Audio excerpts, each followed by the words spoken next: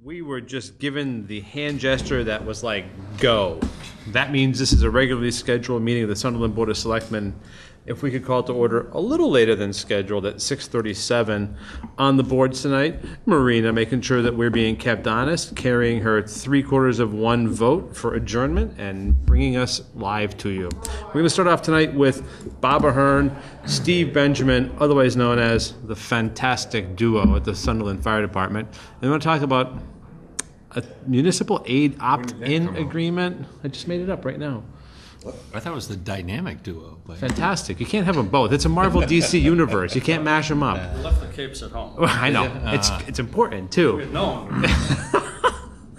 So we have a mutual aid agreement in front of us. We're going to talk about brief updates with respect to town meeting, a couple of selectmen's updates, schedule our put together a framework for scheduling police chief appointments for interviews. That's sort of public interviews.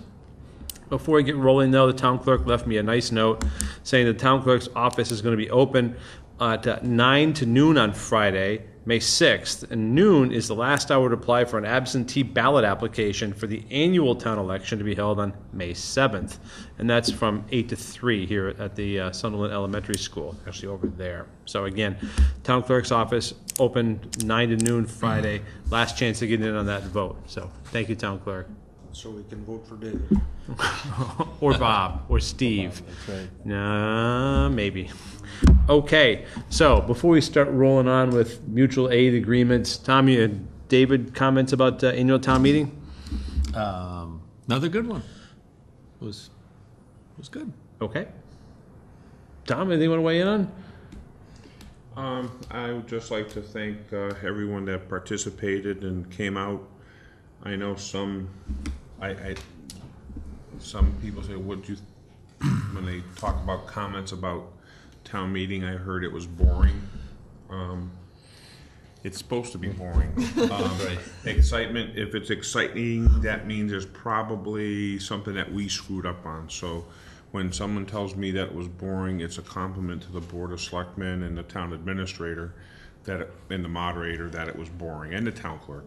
If you tell me anything besides boring, that usually means that we're in trouble. I would say that if anybody ever that comes to town meeting and has never watched one of our meetings, if you saw the discussion about the budget and the amount of time we talked about $2,000 or $5,000, whatever it was, that's what we do from January to April. That's where we spend our time, but it's important because we want to be able to justify the numbers that are put down and our taxpayers pay, I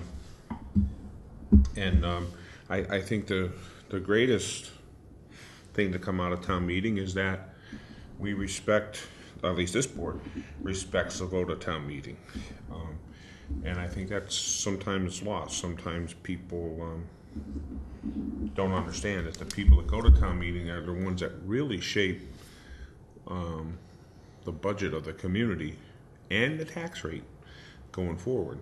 And it's kind of important. If you complain about taxes and about money, the Board of Selectmen can come in and recommend a 3% reduction in salary. We go to town meeting, someone can increase it. So I would say go to town meeting if you're concerned. Good point. I would just follow up, and we'll roll into the next piece of the agenda. That town meeting is governance and not politics. It's so oftentimes boring because it's the clunky wheels and grinding gears that keep roads paved, keep the fire department staffed, all of that kind of stuff is governing as opposed to politicking. So I happen to think it's good primal input, absolutely direct. You have, if you show up and you participate, the rare opportunity to actually forge that peace. I would also say that these annual exercises that we have, referred to as town meeting, elections that come up, they're only like a snapshot in the movie that's the life of Sunderland. If you look at one in the still frame, and then you put 10 of them together in a row and make a movie, it's a good place. Okay, next up, mutual aid, why? And what does it get us? In case of emergencies, it would get us more help. Kind of like when we had our microbursts and the trees were down everywhere, or the October snowstorms. And we had to call in help from MAon helped us do that. This is a statewide mobilization type thing Okay. where we can get resources here, and they just want to formalize that with your signature and approval. So if I could ask Bob, it's of course we have mutual aid with adjoining communities. Those are individual agreements. Recently there was a county-wide, and that was through law enforcement, and now this is mutual aid opt-in form, and that's Commonwealth-wide. Is that what I'm hearing you say? Correct. And that's interagency or just like EMS? No, it's interagency. I think it has more like highway and Yeah. you know, stuff like that in there. I see that. If we need wood chippers or loaders or Right. you know, that kind of stuff. Okay. I say that because people may or may not remember or don't even know how much energy and effort that it was the DCR of all agencies that came over with chainsaws, chaps, guards, chippers, like, Right. you know. Anyway, so I think that's frankly amazing. And a lot of that stuff gets organized through the Massachusetts Emergency Management Agency. That's all me They driven. call up their resources. They get them coming to us. So that's the asking for help side. On the flip side, if another community asks for help, we have capacity, we participate? Correct, we do. Okay. You know, just like our Tri-State Fire Mutual Aid, that's the one that we belong to since the 60s. And, you know, we go to different towns and they come to here. And, you know, we're doing a lot more of that nowadays. Right. And the idea is, as we find ourselves a little bit better networked with other cities and towns across the Commonwealth, we're finding that instead of the old method of you have an issue here in Sunderland, let's say, you take the adjacent towns and then you keep working out, well, all of a sudden all your resources are pulled into one spot from the entire county or 2 or 3 counties. So what they're doing now is they're being a little bit more spotty, if you will, in terms of pulling resources in from one area to another. So in case something does happen adjacent to a couple miles away from that original place where everybody is, there's still adequate reservoir effect, if you will, Nice. of resources and things that you can have there faster. Instead of having people travel 40 minutes to get somewhere, you've got some help 10 minutes away. That's that smart. sort of thing. Okay. Tom, David, anything? Areas of concern? Bob brought this forward in the past. And we said we were going to have him back for a conversation after reading about it and our commitments and any risks. Doesn't sound like there's any upside risk. I think we want to be part of a community, a larger, much larger community. Yeah, and there aren't a lot of situations where this gets invoked. Right. It's Just a little bit. Yeah. Be a It's- really big scale. It's not something that I'd anticipate the fire department being called away on weekly, monthly, maybe not even annually. It could be something that's one of those big once in 2, 3, 5, 10 year sort of events. In that setting, Steve, again, the MEMA did the fair amount of reimbursing for agencies that helped here, as well as our outside of extra budget expenditures, energies, and efforts when we had our own response. So I would imagine the same applies. You're going to be in the rears a little bit for a little while. There's never any guarantees. Yeah, right. I But- know. We can declare those emergencies Right. and in the hope of getting reimbursed somewhere down the road. Yeah. Yeah, but that's the idea. Yeah. Okay. Tom, what do you think? I mean, how do you not do it? No, it's all good stuff. Good. There's going to be more of this coming down the pipe that you're going to be looking at. Another thing, Steve's got some information on. FERCog is going to be contacting you to look at another of this type of project. Has Steve started going to the monthly fire chief meetings? Yeah. Does he talk yet, or is he still listening? A lot of talking goes on. Oh, yes. I I brought Tom to one once. can, He was impressed. I pick my spots. There you go. Maintain the tradition of Bob Ahern, okay? One of the things that came up at a recent meeting was what Bobby referred to, and they're calling it a MAC, Multi-Agency Coordination Center. And there'll be a gentleman from the FERCog that'll contact Sherry for a formal presentation. Sure. So I won't lay it all out, but essentially it's a little bit more of a localized resource gathering effort Nice. through the FERCog that can help us deal with some of these statewide mobilizations a little bit better, be more of a local voice instead of us reaching out to MEMA, say, or Boston or what have you. They'll do it on our behalf. So it's an interesting scenario, and something that I support and Bob supports as well. Nice. Okay, so motion to sign. Motion. Second. Motion's made and seconded. All those in favor? Aye. 3-0. Okay, it'll be downstairs. That was easy. One last thing, Here.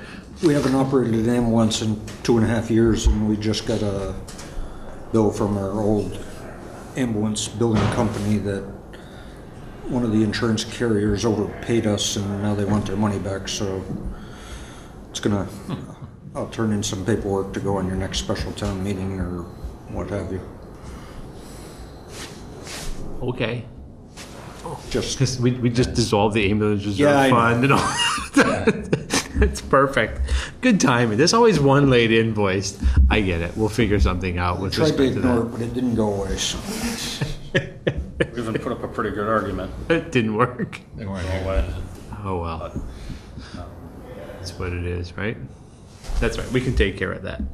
All right. We'll get this signed and move forward. And as always, we deeply value the energy and efforts you guys put forward.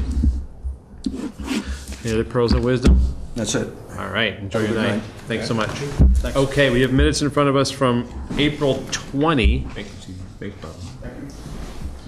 Motion. Second. Motion is made and second. This is the review of the minutes of the 20th of April. All those in favor? Aye. 3-0, please. And next, the last one we have for minutes is April 25th. It's nice it's only one page double-sided as opposed to... Motion on the one-page double-sided. Second. Motion's made and seconded. All those in favor? Aye. 3-0, please. Okay. Next up here, we have initial comments on town meeting were put out there. I'd like to just revisit the notion and thank everybody that participated at town meeting. As always, those discussions are for the benefit of the community in total. Warren is prepared with that in mind, and frankly, I still enjoy all of the elements of town meeting. Board of Selectmen's updates. Tom, anything new and exciting after town meeting? No, I would. I think in town meeting, a lot of times things get they go underreported. For some reason, we don't appear to have time. I can't think if anybody knew how much time was put in by the Pathway Committee for the parcel of land. And that could be such a great thing. And the thing is that we really aren't spending a whole bunch of money to make it happen. No. Great point. A lot of work, but not a lot of money. But a lot's going to get it done, and there's $18,000 coming to the town from one source, and other money's coming from other sources, and I think we're taking care of things that have been in arrears since 1938 or whenever the bridge got wiped out. I mean, so I just can't thank the Pathway Committee enough. But beyond that, it's about our whole town as the people involved as a whole. We're lucky as a Board of Selectmen because we get up. We're up here, and a lot of the good things. Sometimes we get credit for the bad, but most of the time we have a lot of good things happening but it's really a lot of the people are doing a lot of good work out there, and I just like to thank them. And sometimes some people just get involved in one thing, and they're really involved in one thing.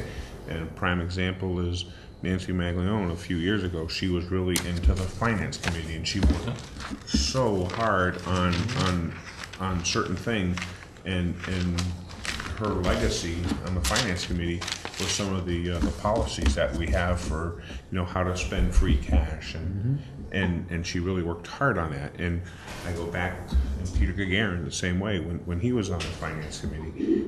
But so sometimes a lot of people, you don't have to be involved in everything, but sometimes if there's something that that tweaks your interest, it's interesting to know that your expertise or is needed and wanted and appreciated. So again, I'd like to thank everybody that takes the time and makes our community what it is, because I think we're very lucky to have the number of people that are involved.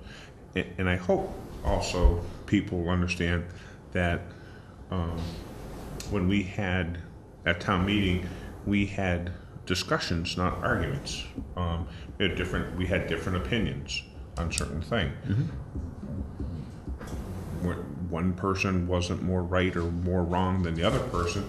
They just have different opinions, and we were able to solve them in a civil, courteous, and manner. And I think that's important also.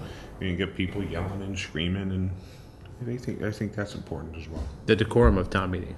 Yeah, it's important, and to me again, it's important that we're able, that we bring our differences together, and we have the time and we have the courtesy to one another, that we allow the differences to be expressed. And it's not easy, and some people putting it in winning and losing. I don't necessarily believe it's a winning and losing. Because I think when the town meeting, after a period of time, you think, when a town meeting ends, I don't think of it as winning or losing different points. It's just, that's the will of the town meeting. Right. And we accept the will of the town meeting. And I just think it's pretty cool that we can go there and we can have, which seems to be so much different than the nation as a whole, we can have these conversations at town meeting and walk away and no one's yelling and screaming at one another. So good point. Keeping it local in that sense. We all have to see each other every day. It's a sign of respect for each other. Well, And, it's kind of like a performance, in a way. It's like a show, kind of like Frontier doing Fred. You work all that time for a big performance, and then it comes and you hope it goes off well. All the work that gets put into it from Sherry and the finance committee and all the other ones. And like you're saying, and actually our meetings really kind of start kicking off around November. So when we start talking about, okay, it's time to start thinking about your budgets for next year and all of that. So, I just think that we have the attorney that comes out from Kopelman and Page. People may not recognize the fact, but he's he's a partner in the firm. Right. He's not, and this is the largest municipal law firm in the state of Massachusetts. Probably has over 100 community. Oh, I'm sure they're well over 100 communities that they represent in the state of Massachusetts, and he comes to our community because he likes it. He likes the tone. He likes the commitment. He likes what happens at town meeting, and that's pretty unusual. Usually, that a town meeting is someone they just send a junior, whatever. But we have a partner come out from the law firm to come out from Boston, Arlington. I think he lives in Arlington. Yeah.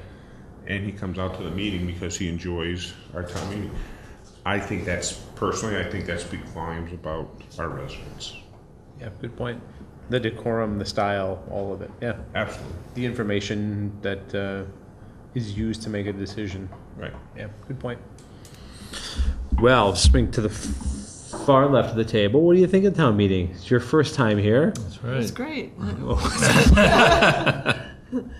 Is that a cue card you got? Yeah. Perfect.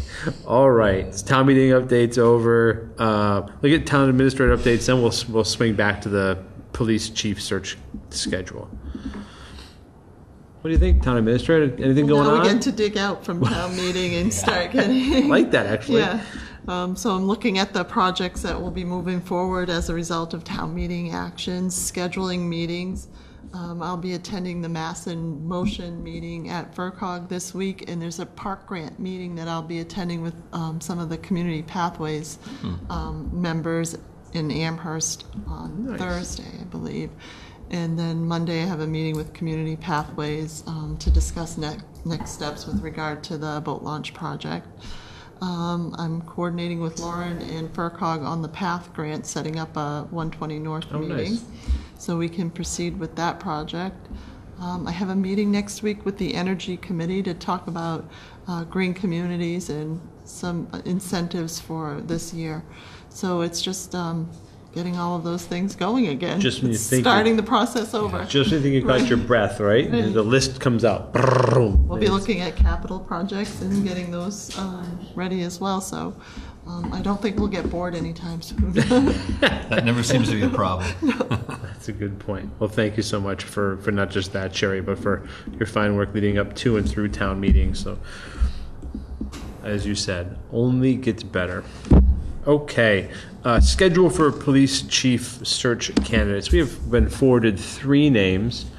Prerogative of the board, I've heard and I echo the notion of not doing this on Saturday in one big long day. I am inclined to mash up our calendars and do the next, maybe reach out to the candidates this week and see about over the next 2 weeks. Weeks, yep. Sounds good. So if we put a window in there, Sherry, of availability, that's going to be from, what is today, 4th, right? Second.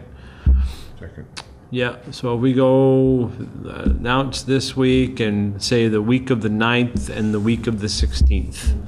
See if we can get them in through there. These are public interviews. And if it's, again, if I could ask the board's indulgence, if we could make it Monday through Wednesday, in that Thursdays and Fridays in the evenings, I'm unavailable.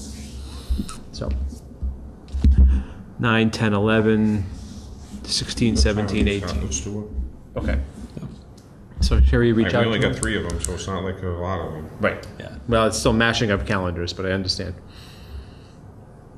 Okay. Monday and Wednesday, you said, Scott? A Monday, Tuesday, Wednesday. Okay. Either way, 9, 10, 11, or 16, 17, 18. And we should be able to be wrapped up, I would think, by the 18th going forward into our meeting on the 23rd.